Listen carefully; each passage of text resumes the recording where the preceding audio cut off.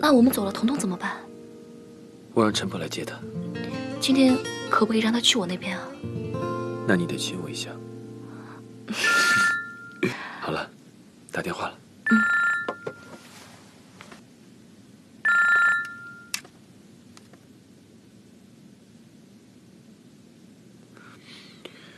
喂，彤彤睡着了，我让她回公寓了。你为什么不把她送回来？小孩子作息要有规律。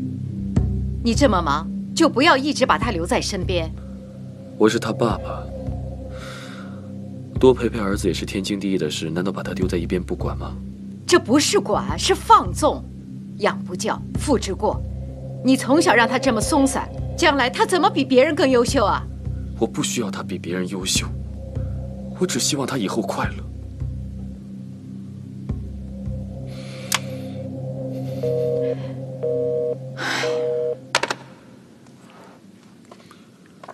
我们回去吧。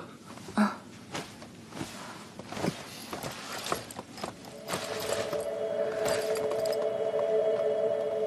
一场水在我胸口，冷风耳边狂欢。要不要吃点什么？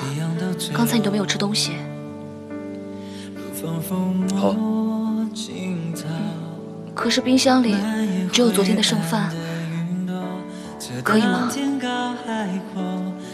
却不退缩，听到有个我在对我说，先把伤痛都感受，只有一点点炒饭，你先将就一下吧。黑暗都闯过，谢谢。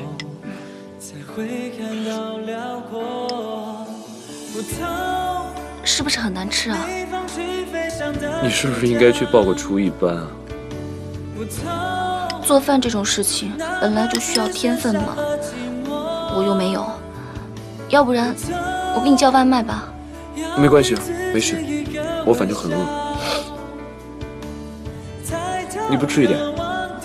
哦，我的饭在锅里。啊，是我的。